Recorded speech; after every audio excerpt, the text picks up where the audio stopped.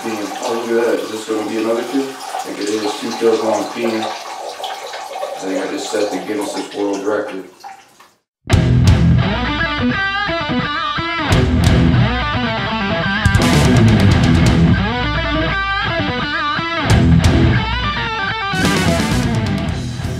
What's up guys, MLG Professional Gaming here, bringing you some tips to noob your way through trials like a pro. Let's get into this. First off, these tips are basically just spots in this map to give you guys the chance to get the moment of surprise on your enemy. No matter how sweaty they are, more than likely you'll be able to kill them because you got the first couple shots because they didn't know where you were at first. So yeah, hopefully this ends up helping you guys out. Anyways, okay, so for this first spot, as you can see on this spawn side, you can actually jump up here on this pole that is attached into the building. This is nice, right?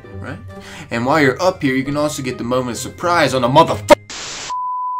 That is, of course, if he doesn't know about this spot and doesn't spot you out. Or you can also go up to this other pole here attached to the building to get the moment of surprise again. You gotta remember to be quick when jumping to the poles because you don't want others noticing you jumping like a maniac because then you're just basically a sitting oyster. And also they might have caught on to your plan, so keep that in mind too. Another thing, I know this may be common sense, but I'm just throwing it out there just in case. Once you get a kill from any of these spots, it's best to use them with caution because obviously now they know where you are at.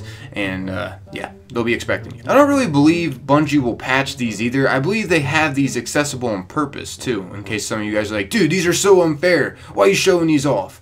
First off, one of the main reasons why I'm saying that, I'm normally straightforward. If I think something shouldn't be in the game, I'd say it. But Bungie actually checked this out, and the reason why I know that is there used to be a way to actually glitch out of this map, which required these beams attached to this building to jump from. Now it is blocked with an invisible wall. As you can see, I can't get back there now. But I used to be able to. Here's some old footage. I actually made this a while back. If you want to go check out this video, it shows a lot of old glitches that aren't in the game anymore. But yeah, if you want to go check out this video, link to it will be in the description. Anyways, yeah, the point I'm trying to get at here is I think it's pretty cool that they ended up keeping these in because they saw it as these aren't too unfair. They're just great spots to use for our advantage. But I will say, of course, it's going to involve a little camping.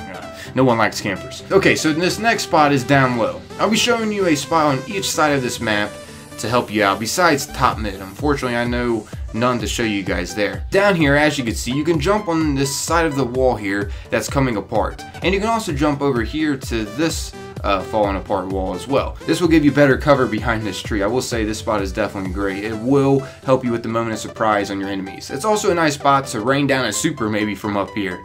I could see like a Titan Smash coming down from up here, freaking A, or a Nova Bomb. I don't know, all kinds of supers being used from up here will definitely give you the upper hand. Definitely a way to get a for sure kill because more than likely you're going to be the guy taking the move on them. Because, they're not going to notice you at first. You can also jump from out of this window from up here as well, or vice versa. Say like you're not down here, but there is people that are. Jumping through this window can sometimes allow you to get the moment of surprise on peeps that are camping up in here. For these next spots, it'll be on the opposite spawn side of where we started at in this video. Over here, check this out guys, this is pretty sweet. You can get behind this tree here, which makes for a great spot to sneak attack someone for a kill. I mean, obviously, you are definitely camouflaged here. And also keep in mind, while using these spots, you and your teammates could, set up. For instance, for here, first off, definitely not a good idea for multiple people to be back here at this spot.